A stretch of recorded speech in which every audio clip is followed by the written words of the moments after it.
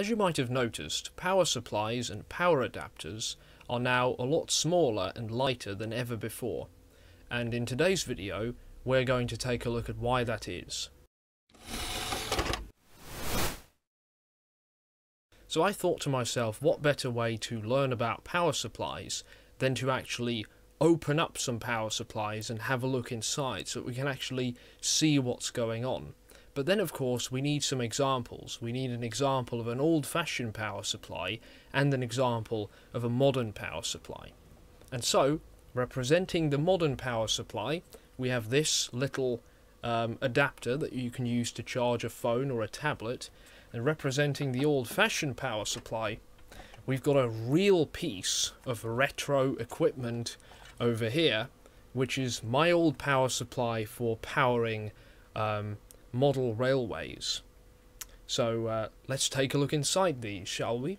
So the first thing that I should point out about these two power supplies is that they're actually quite similar in terms of power output. So this big one is about 15 watts or so, and this one is around 10 watts. So in terms of output capacity, these are extremely similar, despite the fact that this one is significantly smaller and also much lighter than this guy.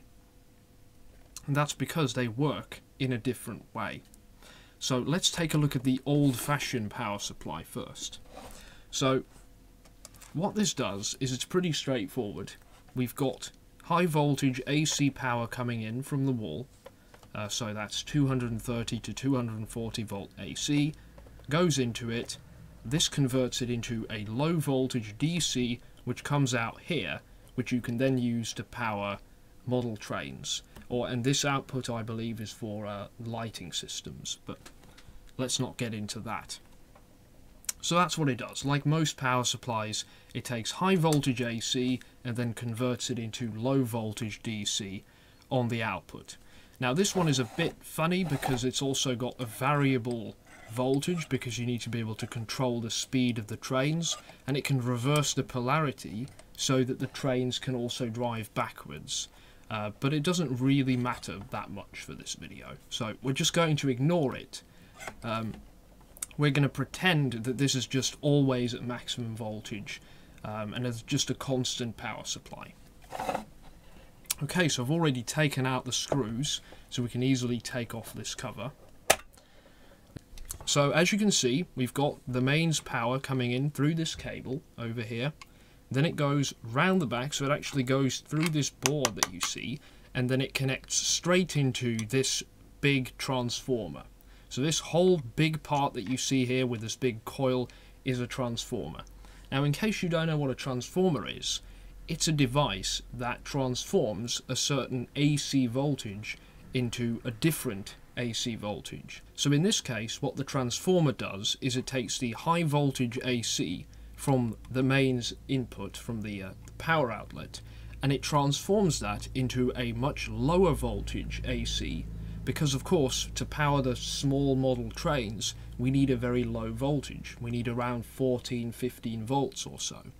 So this transformer transforms 230 or 240 volts down to around 15 volts.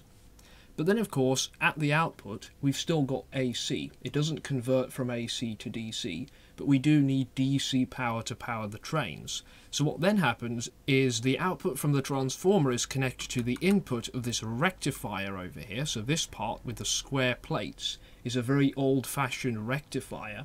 And what this rectifier does is it converts the AC power into DC power. So the low voltage AC gets converted into low voltage DC, and then it goes to the output over here, which you hook up to the model railway track. And of course it also goes through the this weird reverse polarity switch that we talked about, but that doesn't really matter for this video. So to sum up what this power supply does, it's very straightforward.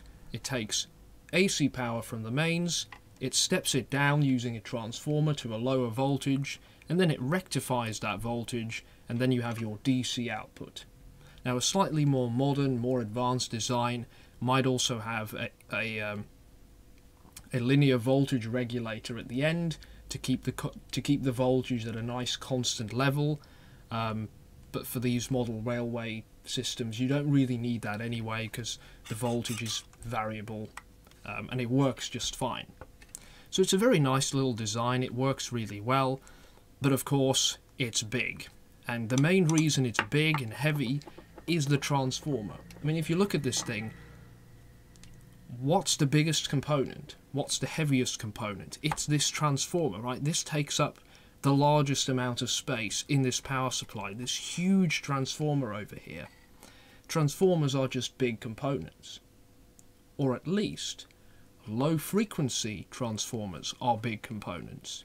You see, this is a very low frequency transformer because it operates at mains power frequency, which is 50 Hertz here in Europe. Higher frequency transformers can be made much smaller. Okay, so the higher the frequency of the power, the smaller a transformer can be. So in America, where the mains frequency is actually 60 Hertz, transformers are ever so slightly smaller.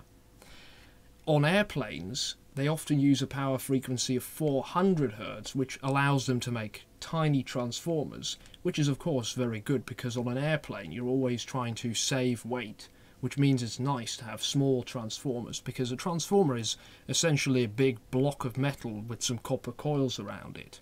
So you want to minimize the weight, especially on an aircraft. But of course, here we're just stuck with mains frequency, right? Because we need to plug this in, so we're stuck with this big transformer. But then how does this power supply manage to be so incredibly small? Well, let's just crack it open and have a look. I'm going to close this back up. Actually, I'm not going to close this back up. I might need it again. So let's take a look at this one. I've also already unscrewed it. I've actually also removed the USB port because I needed it for some project. So we can just open it up and have a look. And one thing that you can spot straight away is how tiny this transformer is. You see that? This transformer, compare it to this one. So now, of course, the question is, why is this transformer so small? How can it be so small? Well, the trick that we use is that this transformer is not directly hooked up to the mains power input. So what actually happens is the mains electricity goes into a rectifier. So remember that this one had a rectifier at the end, okay? This one actually has a rectifier at the beginning. You see these 4 diodes here, that's a rectifier. So we turn the AC mains voltage into a DC voltage first. So we have high voltage DC going into the rest of the circuit instead of high voltage AC, okay? So it immediately gets rectified. And then what we do is we use a device that is hidden underneath this capacitor over here. You can probably not see that very well on camera. It's an automatic switch that can operate incredibly quickly and also does actually operate at an insane rate. So that switch opens and closes maybe 5,000 or 10,000 or even 20,000 times per second. Okay, so this thing is switching the power on and off, the DC power, on and off 20,000 times a second. So that's 20 kilohertz, a very high frequency. And this switched DC is then fed into the primary side of this transformer, into the input of the transformer. So instead of feeding the low frequency AC power from an outlet into our transformer like we did in this guy, we generate this extremely high frequency switch DC, and that goes into the transformer. And because the frequency at which the switching is done is so high, we can use a very, very tiny transformer. And then we step down the voltage to the value we want, right? We rectify, we smooth, and there we have our output on the end.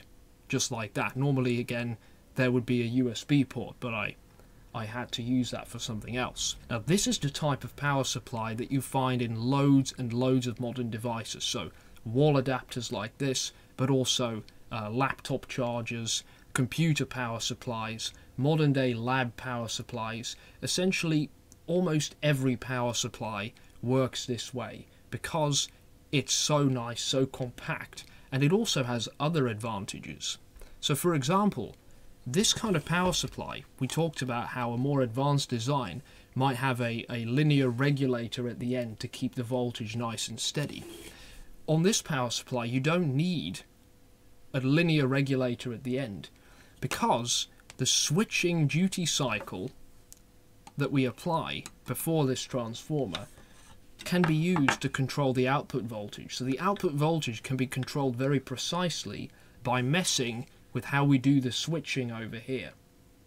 And so we no longer need this inefficient voltage regulator at the end. We can just apply some different switching frequency or a different switching duty cycle if we need a different voltage on the end. So if the voltage at the output decreases for some reason, maybe we're drawing lots of current from it, or maybe the input voltage dropped a little bit for some reason, then we can simply compensate for that by increasing the duty cycle of the switching element, and we can get the voltage back up to where it should be. So we don't need that weird regulator at the end, which is nice. Another interesting thing is that the input voltage range of these can be absolutely massive. So because we're able to control the output voltage very well by controlling the way we do the switching before the transformer, that also means it nearly doesn't matter at all what kind of voltage we feed into it. So this power supply, as you can see is written on it, ranges from 100 all the way up to 240 volts. So you can plug this thing in anywhere in the world. You can plug it in America, 120 volt AC, works just fine. You can plug it in here in Europe, you can plug it in anywhere you want, and it'll always work. It accepts any voltage in between 100 and probably somewhere like 260 volts even if you want to. So that's also very nice about these kinds of power supplies.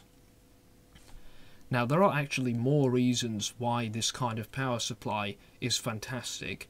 There are also reasons why it isn't fantastic, and sometimes it's even better in some cases to use an old-fashioned power supply like this. But now at least, hopefully, you know a little bit more about how they actually work. I hope you've enjoyed this video, and of course, thank you for watching.